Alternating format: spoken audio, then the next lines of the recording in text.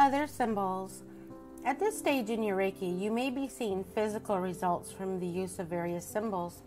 It is scientifically proven that symbols have an effect on people. Although this is thought to be psychological, symbols actually affect the chakras and the aura. This can be seen in other practices such as yantra meditation, where images are used to purify and evoke the subconscious. As I've discussed previously, many variations have evolved in the teaching of Reiki over the years.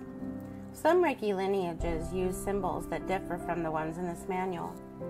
To use most of these symbols, you need to receive them in an attunement.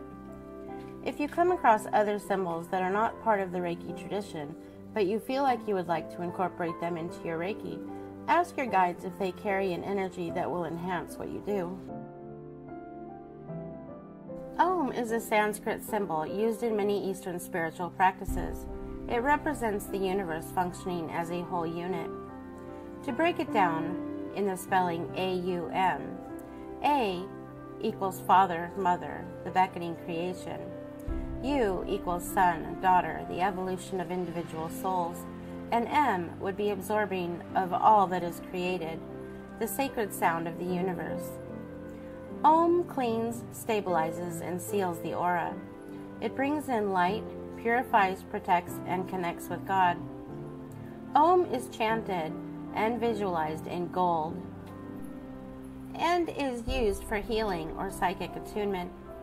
Sound psychically charges the air with prana, which is under the direction of thought and can be directed specifically. It is recognized as the primal sound and chanted to control natural manifestations, represents the three manifestations of all life: creation, preservation, and destruction. Use in the initiation process to seal in the other symbols or to seal each part of the attunement. Om opens the crown, and if drawn above the head, opens the pathway to God and higher consciousness. The Dumo symbol. This symbol is pronounced Dumo, also known as Tibetan Master Symbol or Tibetan Daikomyo. It represents the swirling fiery heat of the Kundalini. Dumo, or Dumo fire, is the heat which ascends over the spine as a result of Kundalini awakening. The unification of mind and body produce the emanation of heat. Heat is the lowest range of vibration, radiating out to produce the form or body. Dumo is the igniter of the sacred flame or Kundalini fire. Dumo unifies the mind and body and works with the fire in the base chakra. Dumo pulls negative energy and disease out of a body, room, or situation and releases it. It is thought to heal the soul, bring spiritual growth. It can be used on crystals to self-clear. Dumo's main focus is healing. It is used in the attunement process with violet breath, where it is visualized in gold. It is not to be confused with the goddess spiral, which is used in Wiccan-based faiths. The Kriya symbol. The symbol is pronounced Kriya. It represents perfect balance. It is also called Chokure or double Chokure. Kriya means action. The law of Kriya is that of creation and of action. Draw the symbol with both hands simultaneously. Kriya is used for physical manifestation. It is thought to help to heal the human race. Kriya brings in and/or releases energy, creating balance. Kriya raises awareness and transforms thoughts into action and manifestation. It is used in the attunement, drawing over the body and sweeping off the hands, saying something like, "You are in perfect balance and oneness with all that is." Zonar. Zonar means infinity or eternity. To draw the symbol, first draw the Z, and then the infinity 3 times. This symbol is thought to work with past lives, the theory being that the cells carry the memory of trauma and ideas from both this life and previous lives. The symbol is thought to help us work through these issues and release them and the associated karma. Because of this, it is thought to work well with child abuse. It is also to help with things to formulate issues not clearly defined and allow us to open ourselves to the awareness of these issues and our humanity. Lastly, it is used for dimensional access. In karuna ki, The specific technique for using Zonar is to connect to the loving, compassionate energy of the divine source, which is infinite, and to use this infinite love for healing. Zonar. Zonar means infinity or eternity. To draw the symbol, first draw the Z, and then the infinity 3 times. This symbol is thought to work with past lives. The theory being that the cells carry the memory of trauma and ideas from both this life and previous lives. The symbol is thought to help us work through these issues and release them and the associated karma.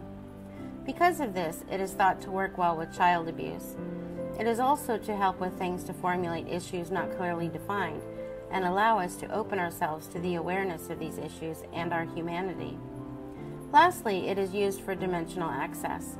In karuna ki, the specific technique for using Zonar is to connect to the loving, compassionate energy of the divine source, which is infinite, and to use this infinite love for healing. The hearth symbol. This symbol is pronounced exactly as it is spelled. Hearth means love, truth, beauty, harmony, and balance. It is the main symbol of karuna ki. It represents the infinite love and compassion of the source. Hearth is the symbol for the heart from which healing and love flow. It is used to heal the heart and issues of the heart and helps one develop karuna compassion. It is useful and helpful in healing relationships. Hearth restores our love of life and for the things that we do. Hearth is good to use for addictions of all kinds. The hearth symbol.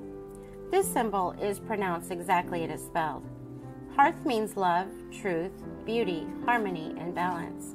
It is the main symbol of karuna ki. It represents the infinite love and compassion of the source. Hearth is the symbol for the heart from which healing and love flow. It is used to heal the heart and issues of the heart and helps one develop karuna compassion. It is useful and helpful in healing relationships. Hearth restores our love of life and for the things that we do. Hearth is good to use for addictions of all kinds. The Nosa symbol. The word Nosa is derived from the Greek gnosis, meaning mystical and spiritual knowledge acquired through feeling and prophecies from God. Gnosis is also the belief that God reveals equally to all creation and through that personal intimate connection. Nosa links you more strongly with the higher self and brings higher consciousness into the physical body. Nosa increases awareness of dimensional levels of self. It can create a spinning Merkaba at the heart center, uplifting consciousness. This symbol, like hearth, is a primary symbol in karuna ki. It is through Gnosis that we develop the oneness and the compassion of God. The Iyava symbol. The symbol balances the 4 elements. When drawing the 4 small loops, say earth with the first, water with the second, wind or air with the third, and fire with the 4th. Iyava helps pierce the veil of illusion that is our conditioned thoughts and beliefs. By doing this, we see things as they are, not as our conditional beliefs would lead us to believe. In this oneness of mind, we are free to respond to another in the moment rather than react from past conditionings. Iyava can heighten awareness to reality. It is used to help you take action on your own plans. Iyava is used for planetary healing.